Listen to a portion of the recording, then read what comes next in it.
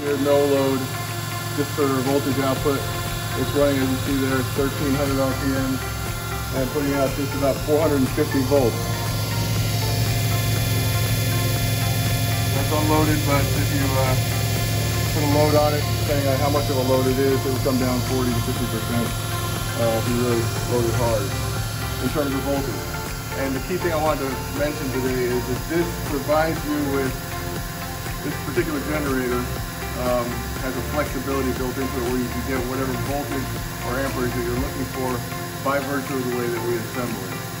So that's a key option in terms of integrating it into whatever your system requires. So if you're looking at a 240 volt, 480 volt, 600 volt, 800 volt system, we can meet your needs for that. So this is the designed in flexibility that was created with this generator, and it's all DC output, so it's high efficiency, running in the mid 90 percentile efficiency range. And that's pretty much it. Thanks a lot.